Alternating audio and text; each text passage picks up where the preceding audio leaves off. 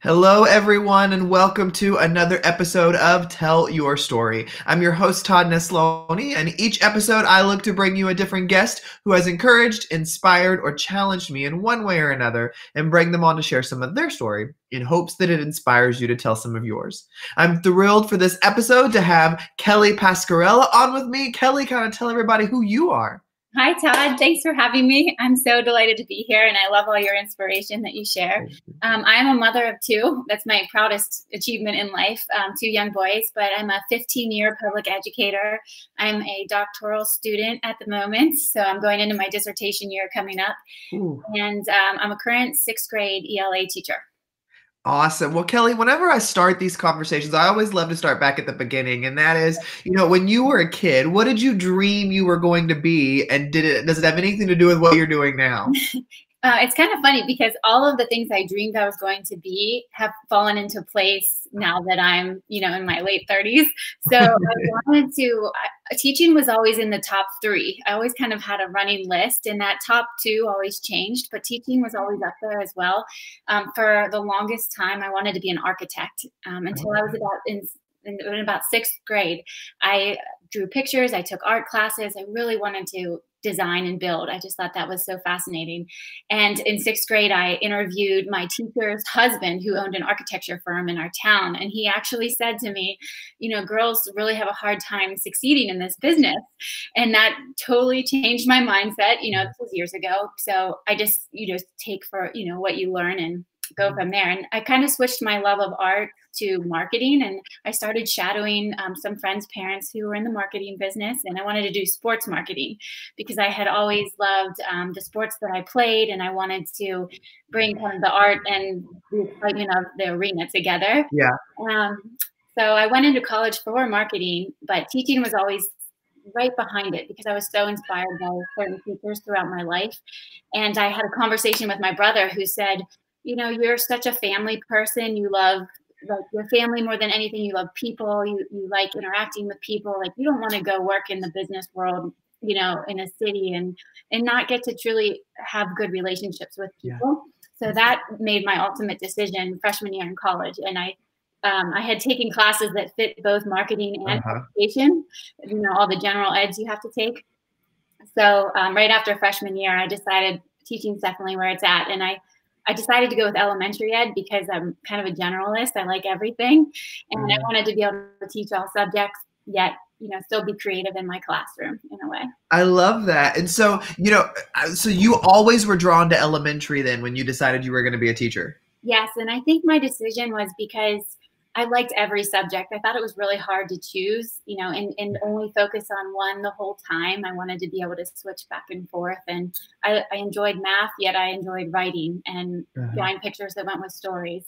I like a little bit of everything. So that was my decision for elementary ed. I also really like kids at that age. Like they're so creative and open-minded, and, they haven't they're not stuck in certain areas yet, and you still really mold them with your words and your encouragement and your positivity.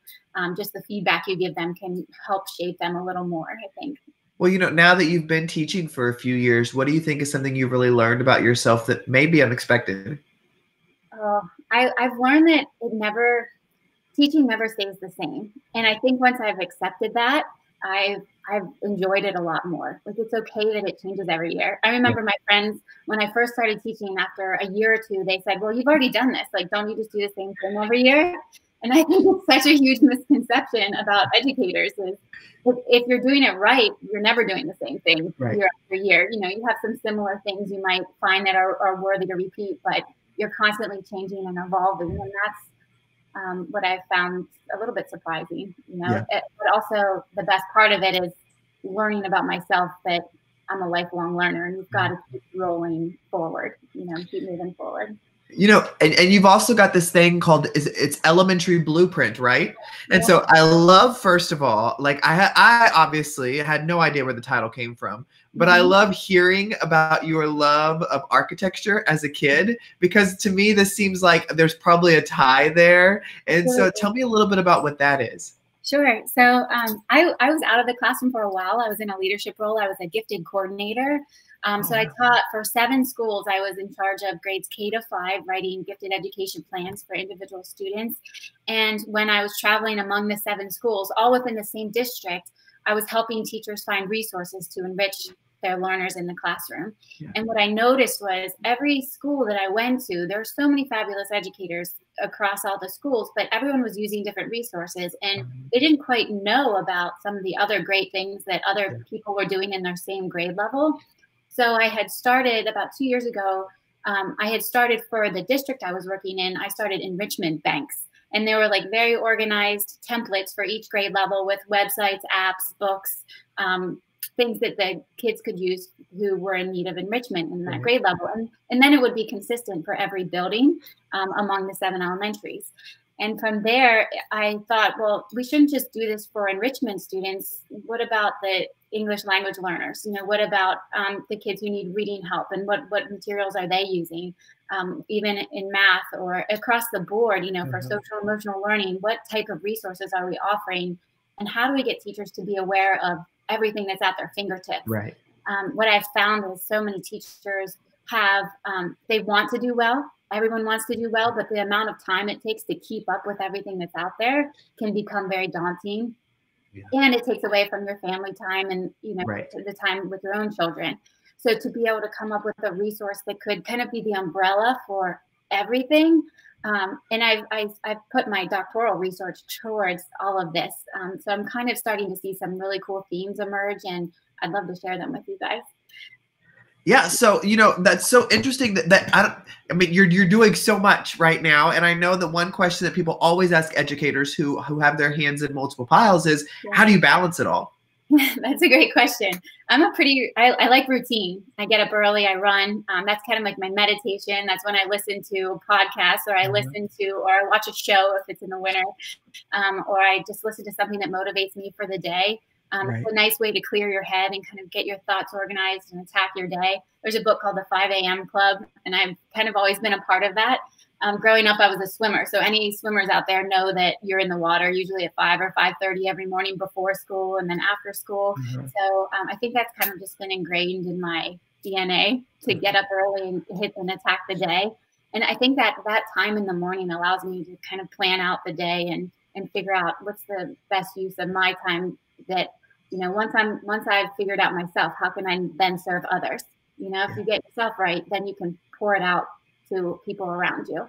Exactly. I think, and you made a great point. We don't have anything to pour if we're not taking care of ourselves too. And so, you mentioned how this work with Elementary Blueprint and with with the GT things and all the other kind of stuff that ties in with your doctoral work. And so, for those who have been through or have any knowledge of that, it's a lot of research and work that goes into that. Yeah. And so, what is something really big that you've learned while doing all this work? Yeah, so I've learned a couple of favorite things from doing the doctoral research.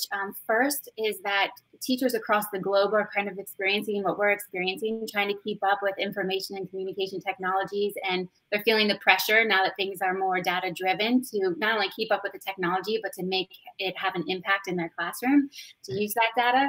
And so we're not alone in this. All of us are feeling that wave of pressure there. But one of my favorite articles I read, it's about a teacher's portal that the country of Bangladesh has created, this teacher's portal. And teachers use it more than they use Google. So Google is probably what, teachers in America, from the research I've read, it's like 92% of teachers use each other or Google, right? Those are kind of the 2 options. And we trust each other the most because we're all kind of in the same boat. But then we also like to just do a simple Google search. But the country of Bangladesh has a teacher's portal that teachers use more than Google, because teachers can all share their content on this site. They can upload any original resource they make, like a multimedia video. And think if I just spend an hour doing that for my classroom, how much that could help every other 6th grade teacher in the country doing the same standards, similar type of work. But maybe I share that, and I share a couple websites that I go to for extra support or free worksheets. And maybe a book I read, if I read Dr. Jody Carrington's new book, right? Like these days. So I can post that on there, and I can share what I'm doing, even though that's my little world that I'm doing. well, what's everybody else doing? And then now we're all aware of those same resources. So the teachers in that country use this teacher portal for all of their resources and their downloads and their lessons, and they're sharing at such a tremendous level. Yeah. It's 89% of their teachers actually use their website for what they're going to teach in their classroom, and they find that kids are more engaged when they're using more multimedia materials. So I love that. That's so cool. I've never heard of that before. Yeah. And so, you know, what I think about as you talk, and a question that I ask in every one of my Tell Your Stories is, you know, you're involved in a lot of different things and a lot of different leadership type positions as well, whether that's with Elementary Blueprint or your doctorate or any of those kind of things. And so I know, especially when we start putting ourselves in those leadership positions and start sharing things with others, sometimes this fear of comparison or doubt can creep in too, where it's like, oh my gosh, do I even know what I'm talking about? Like, these other people are doing it so much better or whatever. So how do you personally keep doubt at bay so it doesn't take root in your own life? Yeah, I think I'd be lying if I said it doesn't creep up daily. You know, with everything you can see on social media, there's a constant there's a constant comparison out there every day that you could take that route, but I think that route kind of takes you down a dark path. I read a quote once that said, "Comparison is the death of joy," and it's so true. I think the best thing you can do to not feel that is to focus on yourself, focus on what you can control. You know, I can control that I can get up and take care of myself for a half hour, an hour, and then put the rest of the day into my children, into the students, into my family, and to share what I know, just to help other people, you know, however far that puddle goes, or however far that ripple effect goes, you know. So just being able to take care of yourself in order to serve others is a big piece of that. And comparing, I think people do it, and I think you can get trapped there. But if you realize that all you can do is present your best self and be better every day, then you're going to help serve with the gifts that you've been given. One of my things with Elementary Blueprint is I love to organize. So I'll have teachers come into my room sometimes and say, "I'll pay you just to organize my files." You know, like, I've had that before, and I want to help them in a way more so digitally now, because that's our new world. It's like a secondary gift, you know, and if I can do that in any way to help be that umbrella of all the resources that are out there, that's what I want to give back to education. So what's your ultimate goal with this Elementary Blueprint? My ultimate goal is to mirror the way that the teachers in Bangladesh use the teachers portal. My goal is that we don't just need people to follow on social media at Elementary Blueprint. We need people to get in there and start adding resources and sharing what they've created. Like, if I do a battle of the books in my class and I have a whole PowerPoint for our top 16 books that we're going to battle out in March, I can share that, right? I've created it. It's original content. You know, you can't upload something that has been produced by another developer or anything. Or I could share the website that, you know, I use Read, Write, Think a lot in my classroom just because they have so many great interactives. You know, and then I link that and it bounces you to their site. So these people that are all producing great things, these silos, we call them everywhere in education, you know, to be able to bring them all together. So, you know, a teacher that changes a grade level or a subject area, which happens all the time, you know, they're not starting from square one all the time. You know, I love that. That's such a cool goal, and you've already got a great blueprint to look at when you're looking at what's been done overseas. And so there's some great work to start there. So I'm intrigued to see where this heads. And so, you know, going back to you, Kelly, when you look at your own life, who's somebody that's been really instrumental in your own path? Oh, wow. That's a good question. And I know there's lots of people, so this is not meant to upset anyone that you didn't mention them. I mean, there's certainly specific teachers that I had a teacher named Mrs. Good. That was her real name. She was my 5th grade teacher. And what's funny is I actually wanted, in 5th grade, we had the opportunity, it was our first male teacher. His name was Mr. Patterson. Everybody wanted to be in his class because I think they thought it was cool to have a male teacher for once, you know.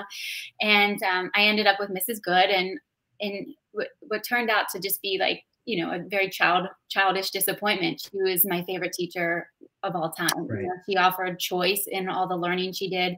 She was incredibly positive. I still remember her smile. I remember when we did the move up day to middle school, and she came and Oh, talked to me and just checked in to see how it was going. And I remember a high school English teacher named Miss Raver too, who gave us choice in all of our assignments. You know, we could show that we understood the literature we were reading um, by finding song lyrics that matched the book and defending how those song lyrics represented a character.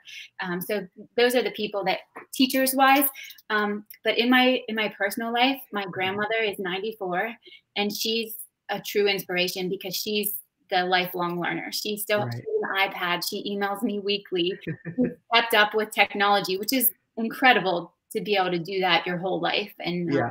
she just has that attitude of like, I'm never going to give up. I'm just going to keep learning what's out there and do my best. And I think that's a real inspiration in my life, because you don't have an excuse then. You know, if you're not Exactly. grandma's keeping up with it, you can't turn it off and just be satisfied with the status quo. You know, you have to. So I love that. Yeah, if 94-year-old grandma can get in there and try to learn it, like I better be getting up off my butt and try to learn it too. I love that. exactly, there's no excuse to give up then. Yeah. Well, you know, Kelly, one way that I always love to wrap up these conversations is I believe as people, there are certain things that we hold true to ourselves and are the foundation of who we are, and they just run through everything. And so for the people who are listening and watching today, if there's one thing they were to walk away with from this conversation, what would your one thing be for them? Oh, that's a tough one. I would say you want to be as authentic if you can find your authentic self, you know, which I've put a lot of time and energy into figuring out who I am and what gifts I have that I can actually share with the world. For me, I think it's being kind, it's sharing what I know. It's being honest and just putting myself out there more. I would like to teach others to do that as well. The more you can figure out and spend some time really figuring out who you are and what gifts you have to share with the world, the happier you'll be personally. And you know, you never know who that will impact or who that will Exactly. reach. So I think that would be where I am in my life right now. You know, just trying to put all the gifts together that I've been given to share out with the world. I Yeah. love that. Well, Kelly, I was so excited to get to chat with you today, and I can't wait to see where Education Blueprint ends up. And so thank you so much for spending some time on Tell Your Story this morning. Absolutely. Thanks for your time, Todd. And thank you, everybody, for listening or watching another episode of Tell Your Story. Remember, you can check out past episodes on iTunes, Spotify, SoundCloud, YouTube, wherever you get your stuff, it's there. I hope today's conversation with Kelly has encouraged you to get out there and tell your story, because every story matters.